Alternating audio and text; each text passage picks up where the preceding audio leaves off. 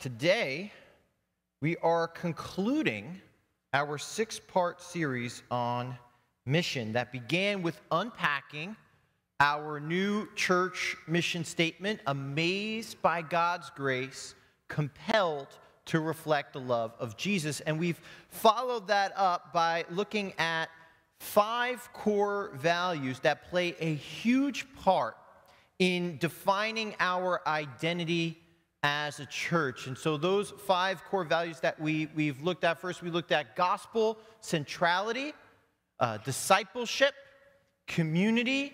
Last week we looked at family, and this morning we're going to be looking at the 5th of those 5 core values, mission.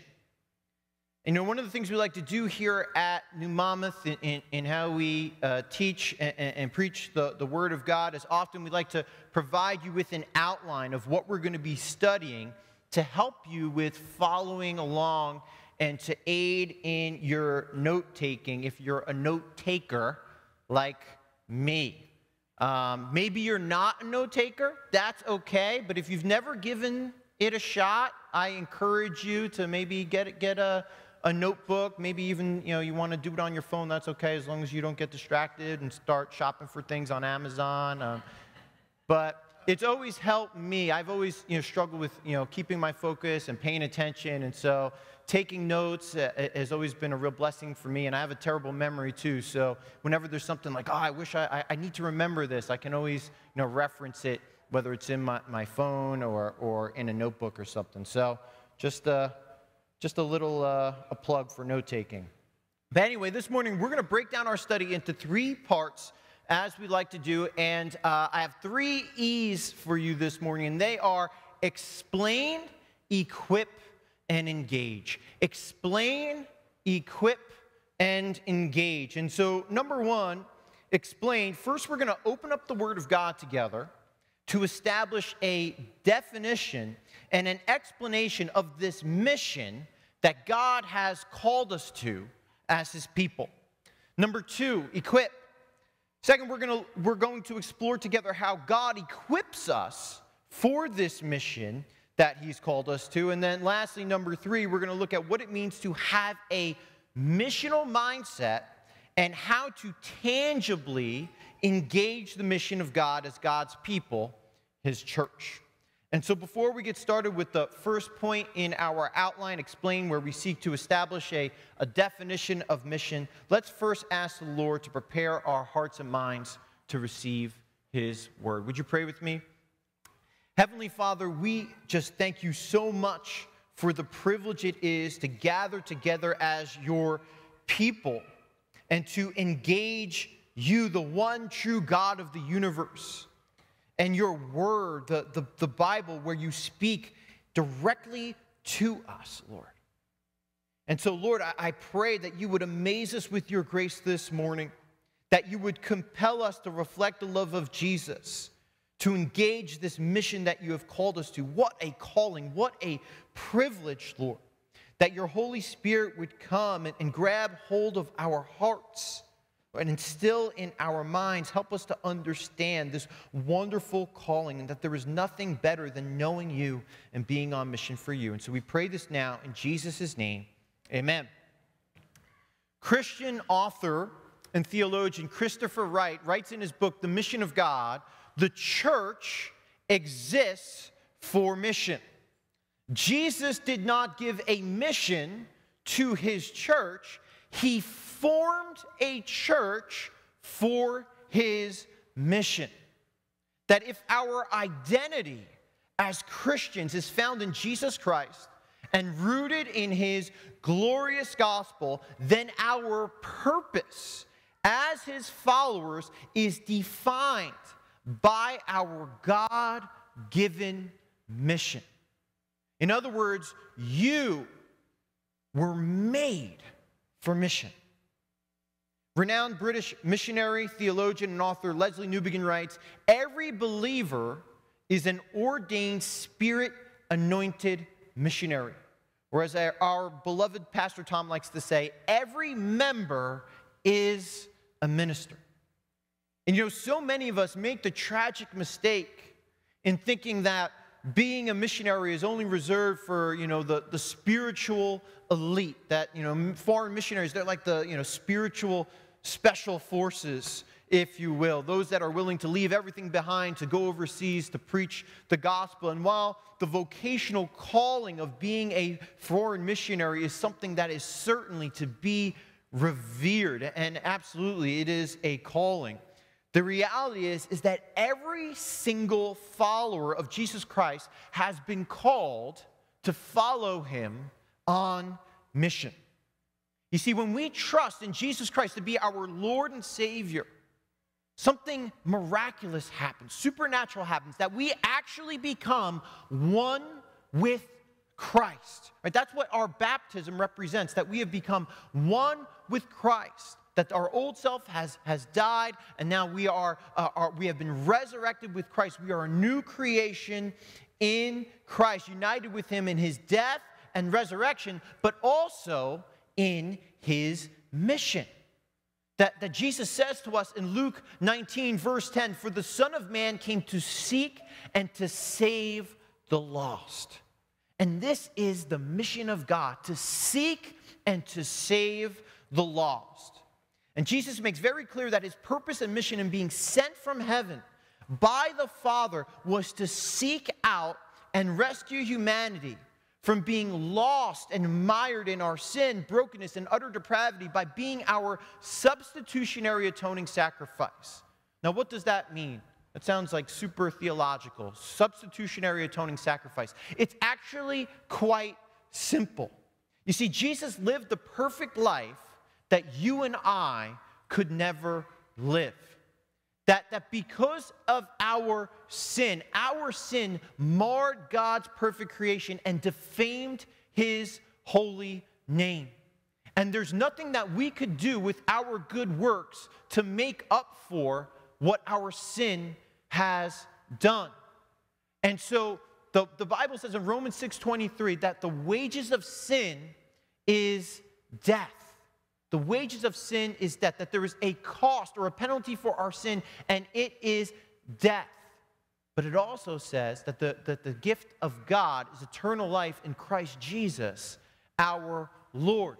And so God loves us so much that even though we were lost in our sin and we were on death row because of our sin, he sends his one and only Son, Jesus, from heaven to be our substitute, to be our atonement, to be our sacrifice, our substitutionary atoning sacrifice.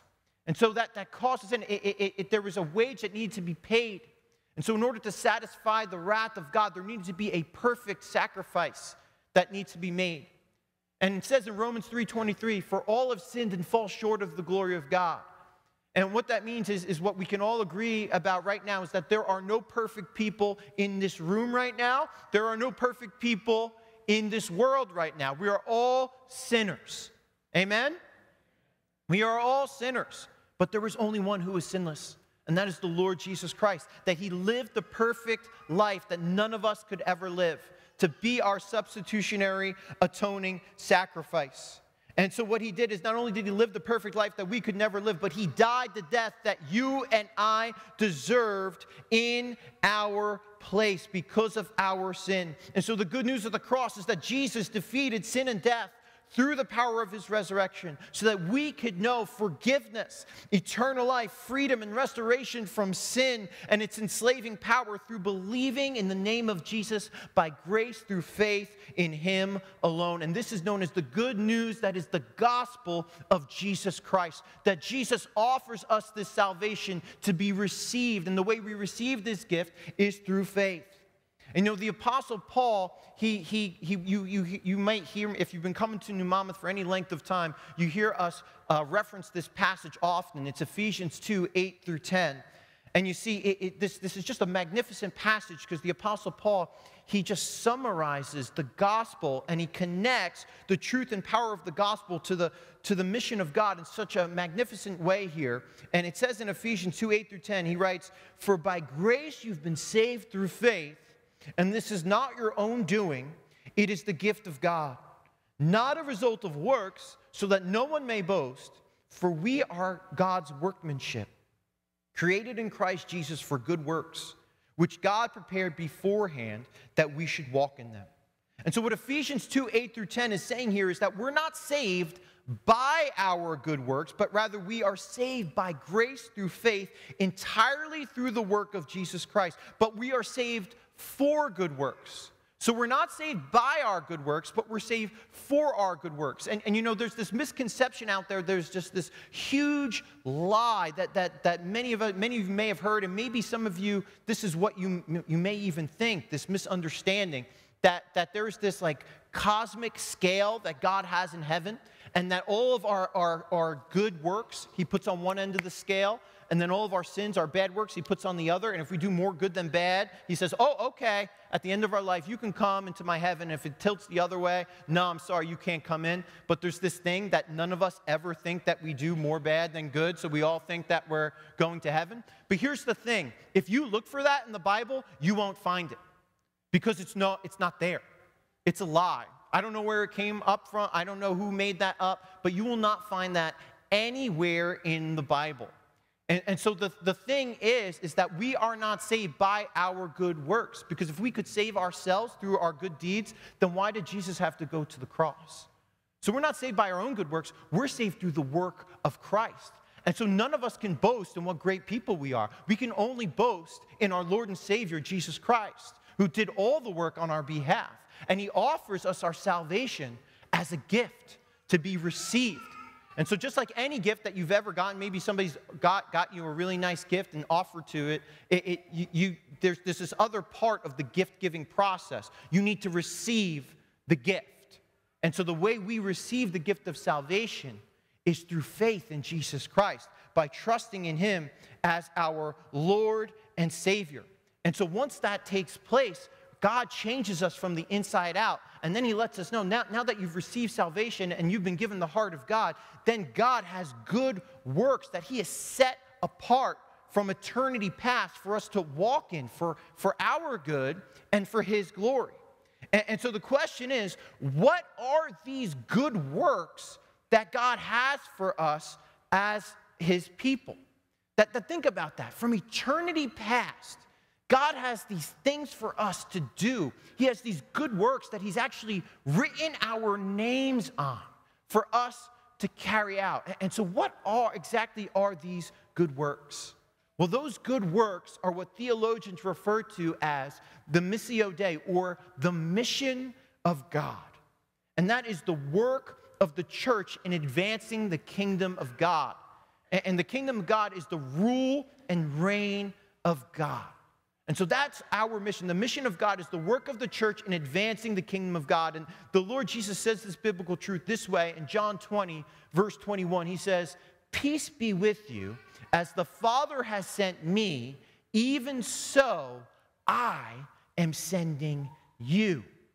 And so in the same way, the Father sent Jesus to seek and save the lost. The Lord Jesus continues that work by becoming one with us through the power of the gospel, that when we trust in him by grace through faith in him alone, we become indwelt with his Holy Spirit. The Holy Spirit makes its home inside of us, and we are then sent on mission as his disciples.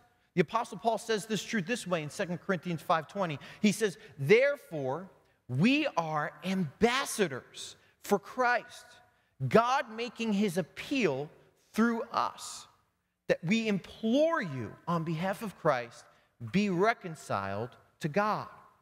And so this mission that God has invited us to be a part of, that it's been born out of his very heart.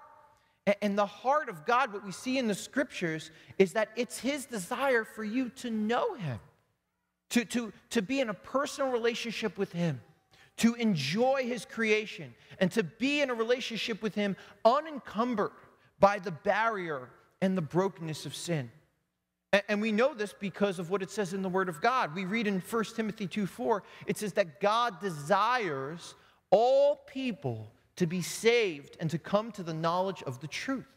This is the missional heart of our God, that Jesus came to redeem, restore, and renew humanity from sin so that we can be reborn in him, transformed from the inside out as a new creation in Christ, indwelt by the Holy Spirit, and equipped for mission. Part of our identity in Christ is that we have been saved to be sent, that we have been made for mission, and that we've been born again to advance the kingdom of God. And so this now brings us to the second point in our outline this morning, equip, where we're going to look at how the Lord outfits us to carry out his mission by equipping us with three ways. He equips us with his power, his presence, and his passion. And so we're going to look at these three different ways that the Lord equips us for mission. I know there's a lot of different scriptures out there, so I see people writing notes. I love that. But if I'm ever going too fast, please never hesitate to reach out to me, write me an email, reach out to the church office, and I'll email you the slides. I can even post them somewhere on our website or app as well. So let's first start how God equips us with his power. Let's look at John 20:21 one more time together. It says, Jesus said to his disciples again, "Peace be with you. As the Father has sent me, even so I'm sending you." And so before Jesus commissions his disciples on mission, he first tells them, "Peace be with you." Now this typically serves as the customary Hebrew greeting. That peace, the word peace in Hebrew, it's shalom, right? Most of us have heard that before. That's the typical Hebrew greeting. However, I believe there's a deeper significance going on here, because if you look at the text, it's like, I don't think it's Jesus saying, "Hey guys, how you doing? Oh, as the Father has sent me, so I'm sending you." No, I don't think he's just saying hello. I think there's something more going on here. And so the reality is that in order to be sent by God on mission as a disciple of Jesus Christ, you must first have the peace of God that can only be found in the saving power of the gospel. That you cannot go on mission unless you first belong to God and possess the power that can only be found in the gospel. Listen to what it says in Romans 1:16. It says, "For I am not ashamed of the gospel, for it is the power of God for salvation to everyone who believes." Now, outside of God himself, the only thing that is attributed to possessing the power of God in all of the Bible is the gospel of Jesus Christ.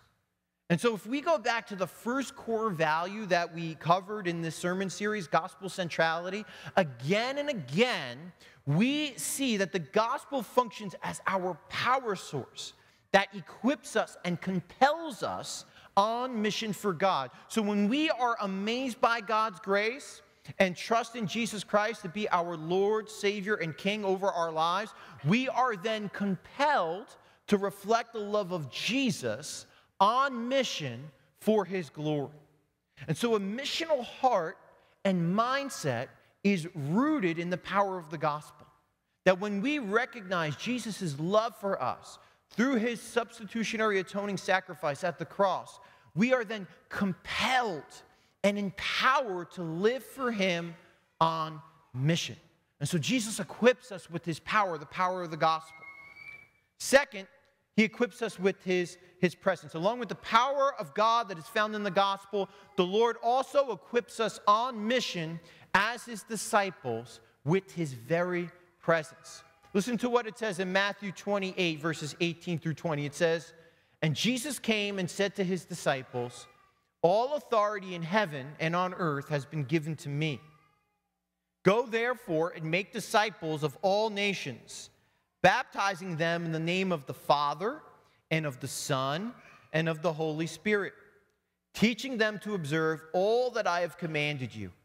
And behold, I am with you always to the end of the age.'" And so Jesus doesn't send us out on mission and says, "Good luck, guys.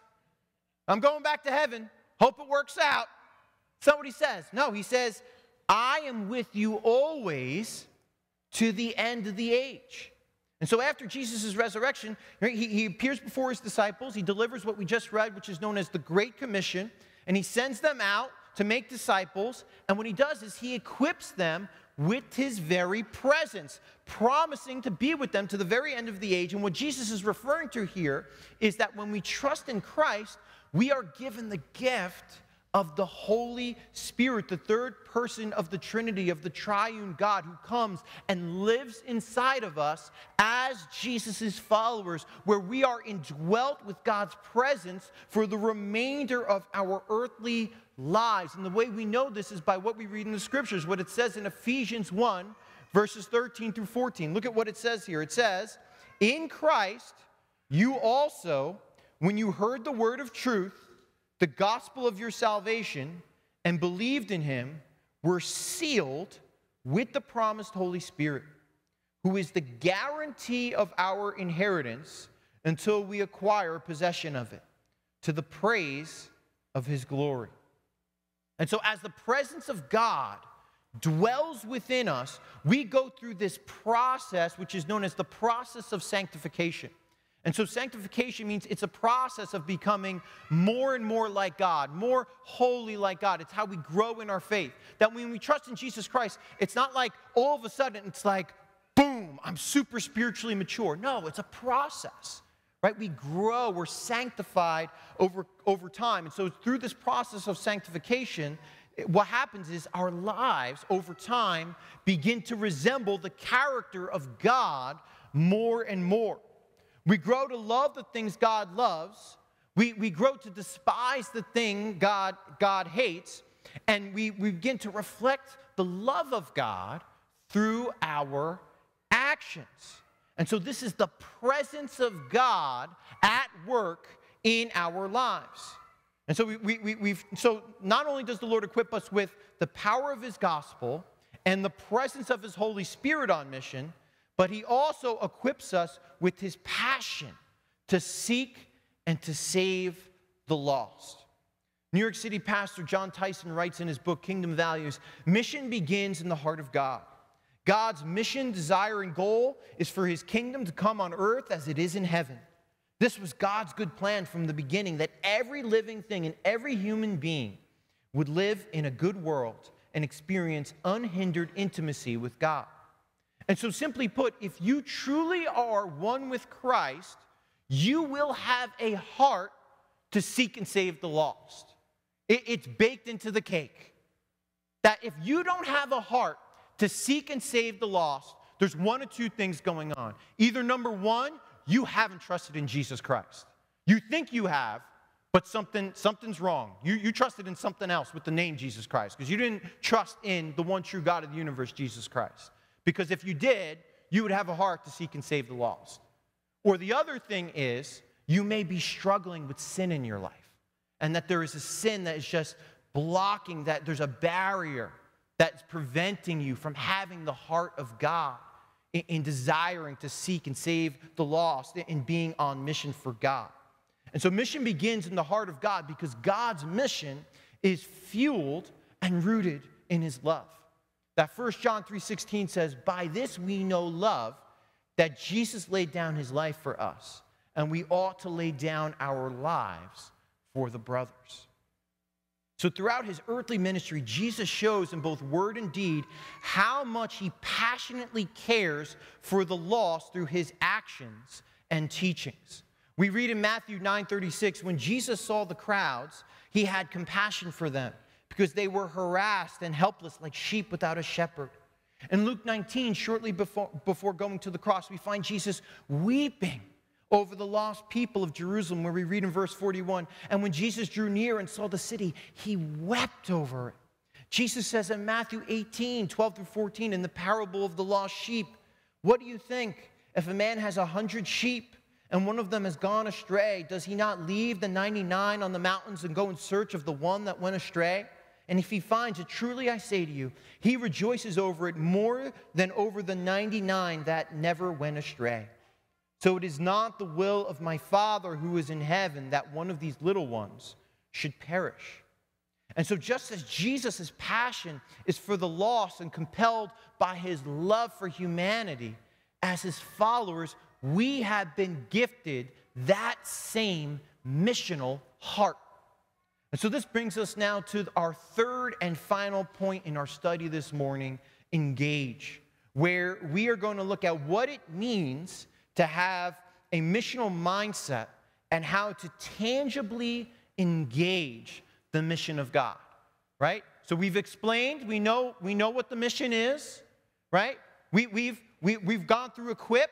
We know what we've been equipped with the power and the presence and the passion of God. Now we're going to know what mindset are we to have? And how can we tangibly engage this mission? So you may have heard me use this illustration before a while back, but I just think it's so perfect in describing the missional mindsets of churches. I got to use it again, okay? And I know God has added quite a bit to our new faces to our number over the past 5 years. I think the last time I used this, so I think it's okay. I think the statute of limitations has passed.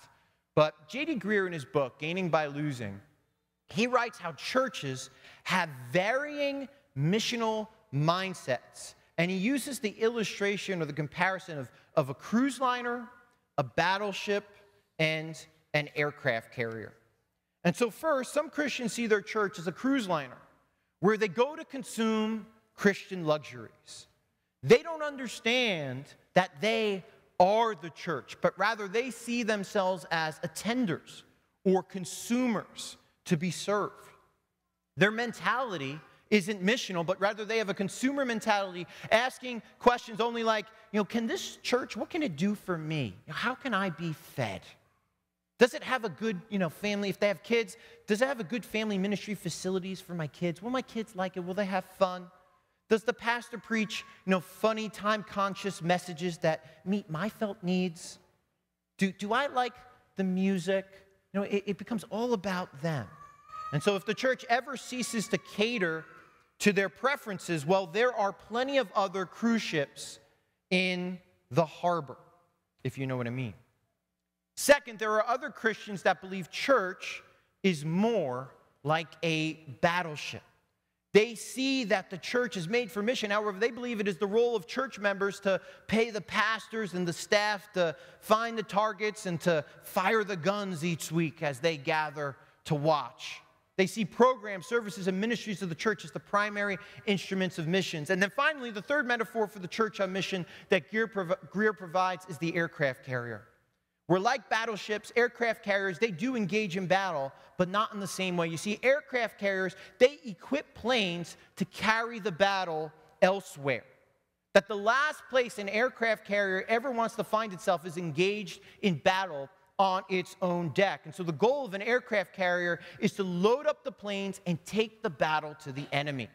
And so churches that want to prevail against the gates of hell, we must learn to see ourselves like aircraft carriers, equipping members into mature disciples who are compelled to share the gospel, to lead life groups and Bible studies and lead ministries that serve the needs of our community without the pastor or other religious professionals always having to be present. The churches must become discipleship factories and sending agencies that equip their members to take the battle to the enemy. See, it's been so extremely encouraging for me as your pastor to see life groups and Bible studies and grief groups and grief ministry and men's and women's ministry and audio-visual ministry or worship team ministry, other ministry initiatives that serve our community, that all, they have that aircraft carrier, that missional mentality here at New Monmouth. It is awesome.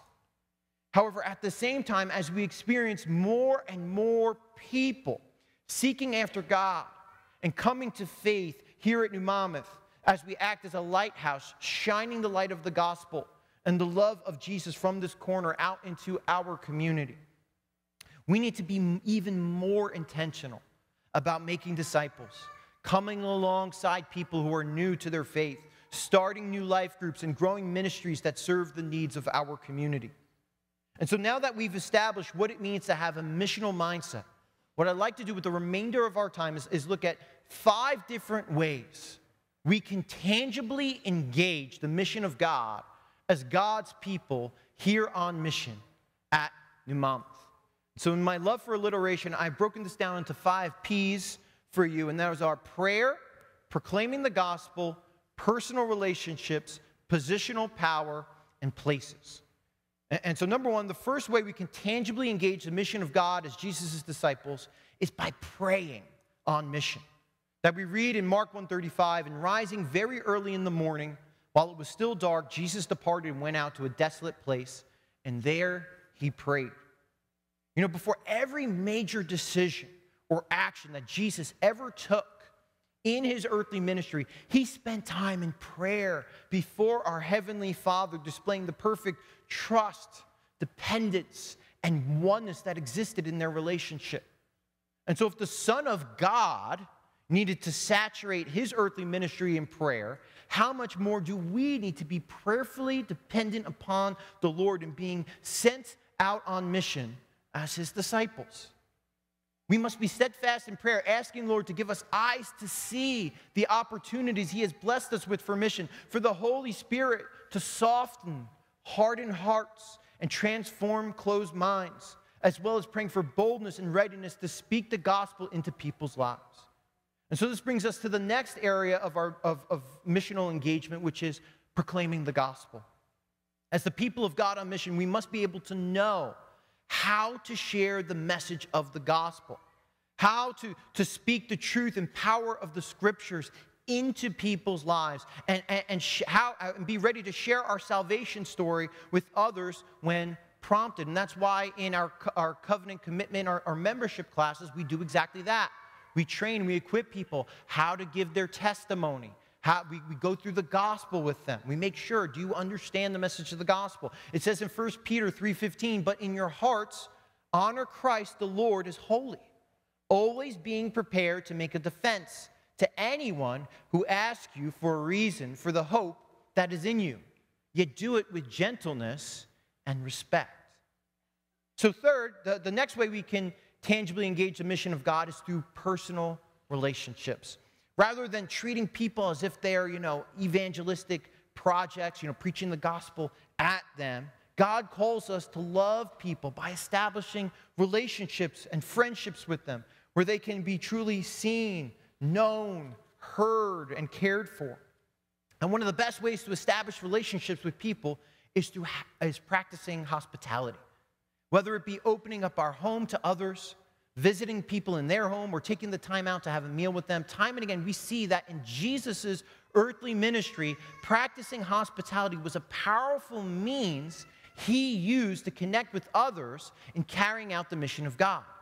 Whether it was Zacchaeus, Mary, Martha, Lazarus, sinners, tax collectors, the apostles, right, the Pharisees, Jesus opened up his life to others. He spent time with them. He was willing to meet them on their turf and break bread with them. And this often led to life transformation. The next way we can engage the mission of God is by leveraging the positional power God has blessed us with for his glory. And so time and again, God places people in positions of power and influence to advance his kingdom. Whether it was Moses getting an audience with Pharaoh and leading God's people out of slavery from the Egyptians, or Esther becoming queen in order to rescue God's people from the attempted genocide of Haman and the Persian government. Joseph becoming prime minister of Egypt to save the region from a deadly famine. Daniel becoming the third ruler in the kingdom to protect God's people while in exile in Babylon, as well as countless other examples. So God has put each of us in positions of power and influence.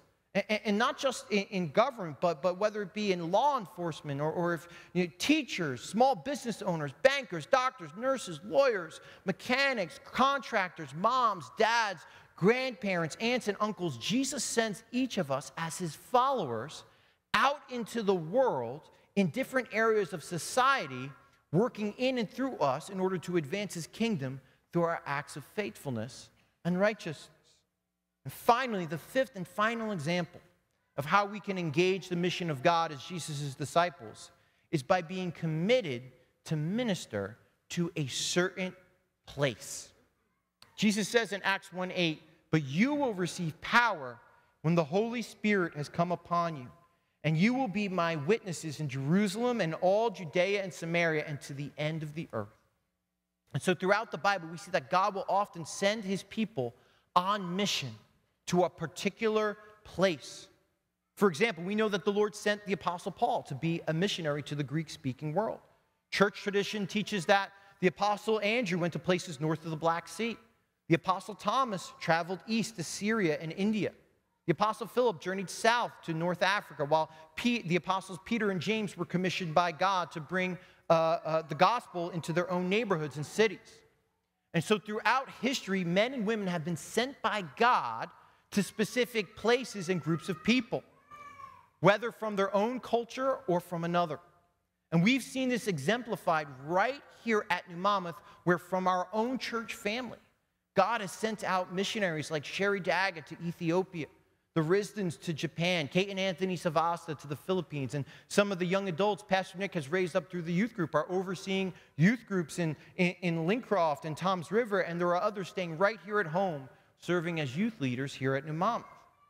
And so when we take the posture of a servant on mission, we are willing to leave behind our culture or preference for the sake of the gospel flourishing in that culture and place. And let me repeat that. You see, when we take the posture of a servant on mission, the mission comes first. And I know a lot of us, we're gathered here together on Sunday morning, and because we're nodding our heads. Of course, the mission comes first, right? Jesus has come sent us to seek and to save the lost. That comes first, the gospel going out. But what happens is, and so sneaky and so subtle, that there will be things, whether it be, and it could be even seemingly good things, like history and tradition. It could be things like the way we spend our time, the way we spend our money. And we don't realize it, but there are other things that have taken priority in our lives over the mission of God. And so the question is, have we truly committed as a church here at New Monmouth to seeking and saving the lost with the gospel above all else? Here at New Monmouth, we are very intentional about contextualizing the gospel in order to reach and meet the needs of the people of our community. And this is why the areas of ministry we've chosen to focus in on are family ministry, ministering to parents and young adults and teens and children and marriages, because that's our community. People move to Middletown and surrounding area with their kids to raise a family. And so we've identified that that's a way to advance the kingdom of God in our community. People struggling with their mental and emotional health, as we're currently experiencing an epidemic of anxiety and depression and loneliness in our country. And it's such a blessing to have Victory Counseling right here on our campus. And we're also committed to investing in addiction recovery, as this continues to be a front and center need in our community. However, it must be said that for the overwhelming majority of us, that the way we were exposed to the good news of the gospel was not through a church ministry, but it was through a friend, a family member, or a coworker being faithful to the mission of God at home in their own community. And so what I'm about to say is something I never dreamt of saying 5 years ago, the last time I preached a message entirely on mission. Because on the surface, it sounds like so not missional. Because whenever we talk about mission, it's always about being sent, right? Going somewhere else. But with the cost of living skyrocketing here in Middletown and Monmouth County in New Jersey, that we've probably lost close to 70 regular attenders or members moving out of state in the last 4 years. And so something I want to challenge some of you to pray about is, what would it look like for you to forego the comforts of Florida or the Carolinas by staying and spending your retirement years committed to the mission of God here in New Jersey? Now, please don't misunderstand me. I know we have some people that have moved away. They're watching online and they're going to be like, Pastor, what's up with that? Like taking a shot at me. Please don't misunderstand me. Don't misunderstand me. We can be faithful to the mission of God wherever God has us. And I know there are people that God has called out of here, called to the Carolinas and to Florida, and are ministering to their family, to their grandchildren and whatnot. But here's my point. I believe we need to emphasize being prayerful over being pragmatic when it comes to deciding what place we will commit to in living out the mission of God. Being prayerful over pragmatic. And so when it comes to pursuing the missional calling that God has placed on all of our lives as his disciples, we find ourselves swimming upstream against the current of our culture that tells us to be selfish, to put ourselves first, to live our best life now, to spend our time, talents, and treasure on being entertained and comfortable in order to further our own agenda, achievements, celebrity, and personal glory. But what would it look like if each of us actively committed to being on mission by seeking first the kingdom of God with our time, talent, and treasure? What kind of impact would we see take place? What kind of renewal and restoration would take place in our neighborhoods if we committed to pray, proclaim the gospel, and reflect the love of Jesus by serving our neighbors? And calling us to follow after the Lord, and calling us to follow after him on mission, the Lord Jesus is inviting us to an entirely new way of living, the way of the cross and his upside-down kingdom, where Christian author David Nagel writes, one of the primary purposes of the gospel is the reordering of our deepest loves and affections. It gives us new purposes and desires for our lives in this world, here and now. Reordered love implanted in a transformed heart is the distinctive mark of the Christian. You see, when we choose to live out God's mission over our own personal agendas and comforts, the Lord Jesus makes us this beautiful promise. But seek first the kingdom of God and his righteousness, and all these things will be added to you. See, when we give our lives to God on mission, the craziest thing happens. Even though we are the ones who are supposedly sacrificially serving, we end up getting the greatest blessing of all. The assurance, affection, and everlasting joy that comes from having a personal relationship with the one true God of the universe. Having a front row seat. See God transform lives. Rescuing people out of the kingdom of darkness and into the kingdom of his marvelous light. And so I'm not saying that living on mission for God is all sunshine, rainbows, and butterflies. At times, it requires significant sacrifice. It often does. And along the way, we will experience certain hardships and trials.